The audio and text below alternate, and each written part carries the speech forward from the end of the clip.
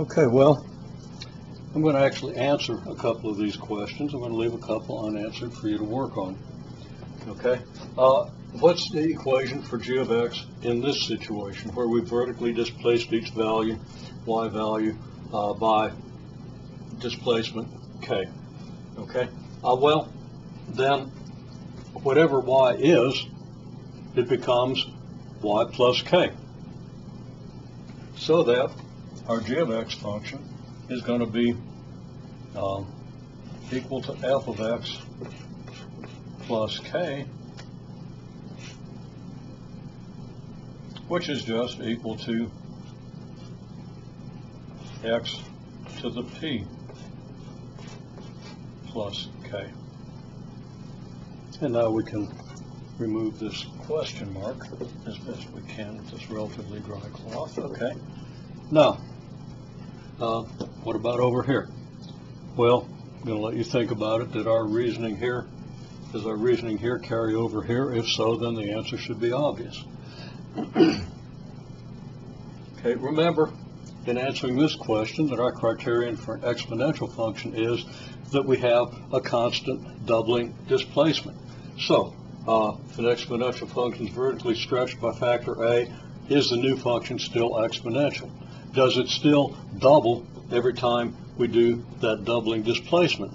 Or perhaps, is there a new doubling displacement? Okay? Or is there no doubling displacement? Is there no such thing as a displacement that always causes the function to double? Okay? So, you want to kind of answer this question. So if so, and let me write that in a different.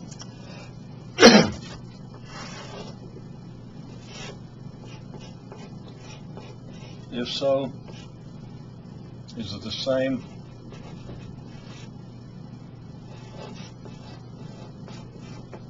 doubling displacement?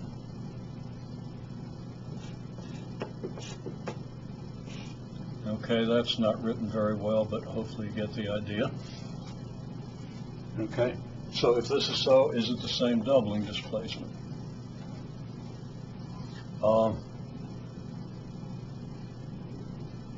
And the other question I'm not going to write down is there in fact a doubling displacement?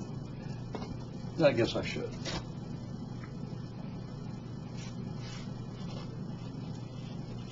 Does the stretched function, let's say the stretched graph,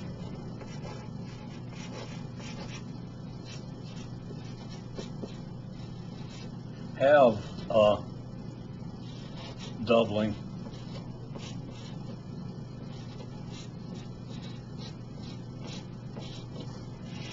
displacement? Might be a little hard to read, but those two questions.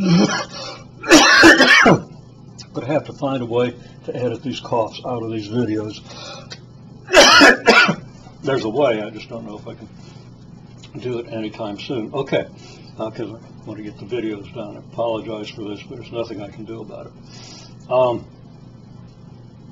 So these two questions are relevant to answering this question.